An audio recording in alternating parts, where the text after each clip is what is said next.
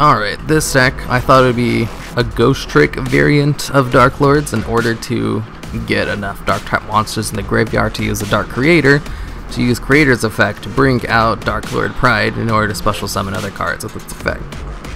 That was the idea behind it anyway. I think it would work out pretty well, but the duels were so long and I kind of just like, These duels are kind of long, and I think it might work, but it just stalls out way too well. I don't really like long duels, so I think there's only going to be like one duel for this video. That's essentially the whole idea for the deck. Get a whole bunch of Ghostricks in the graveyard, because you do that pretty easily, and then just use them with a Dark Creator. If the Dark Creator didn't have that stupid effect where he can only be special summoned if you don't have any monsters on the field, because you always kind of do with your Ghostricks or your XYZ summons, that'd be a little easier. Also, Ghostrick Spoiled Angel can be special summoned with Darklord Pride because it's a fairy type monster. It's also a dark fairy type monster, so that kind of works out.